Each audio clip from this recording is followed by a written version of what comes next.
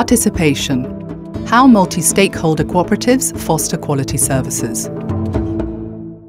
Cooperatives are enterprises owned and controlled by their members. Members therefore must actively participate by contributing to the strategy and management of the enterprise. In cooperatives dedicated to delivering community services, a growing trend is that the different types of stakeholders, such as the providers of the services, the users and representatives of the local community, are actually members of the cooperative. They can be recognised because the different people involved all have an active role and voting power in the enterprise. The Hospital of Barcelona is a leading healthcare centre in Spain and a good example of how a multi-stakeholder approach works in cooperatives.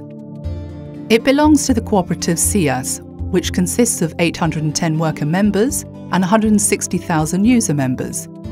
The Assembly gathers workers and users and elects the members of the Executive Committee, which involves 15 members, 12 are users and 3 are worker members.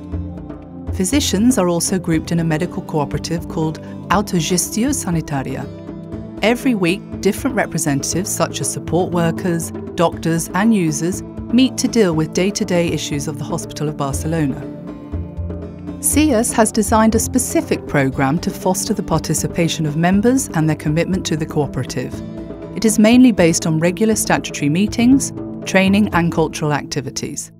L'àrea de participació ha continuat desenvolupant el seu ventall d'activitats, mitjançant les quals promou la relació entre els socis i la d'aquests amb la cooperativa.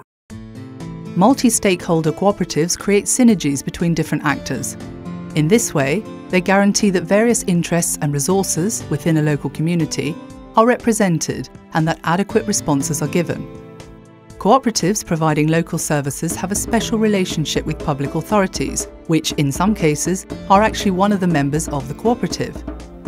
In some countries and regions, legislation exists to promote this model of wider participation, such as in the French Cooperative Society of Collective Interest and in the Solidarity Cooperatives in Quebec.